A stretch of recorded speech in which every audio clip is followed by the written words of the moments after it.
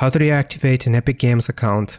So here we want to go to epicgames.com, and the first thing that we want to do is click on the profile icon in the top, and we want to log in with a throwaway account here. So just sign up with one of your email addresses.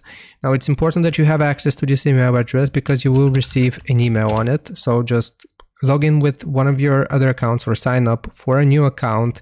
This is just temporary, so just log in here and I'll show you the next step once we are logged in. So I'm going to do maybe later here, and it's going to look like this.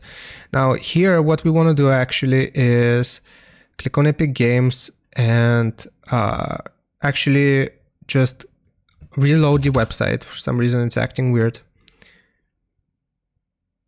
Okay, so it's gonna look like this here, and what we want to click on is the support section. So click on support and just scroll down until you see technical. So click on technical, and here we can just choose this option, contact us.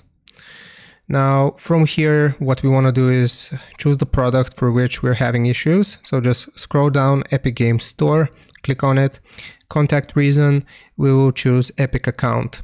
Now describe your problem here. You will say that your account has been deactivated. So my Epic Games account has been deactivated and I was wondering if there's anything I can do to reactivate it.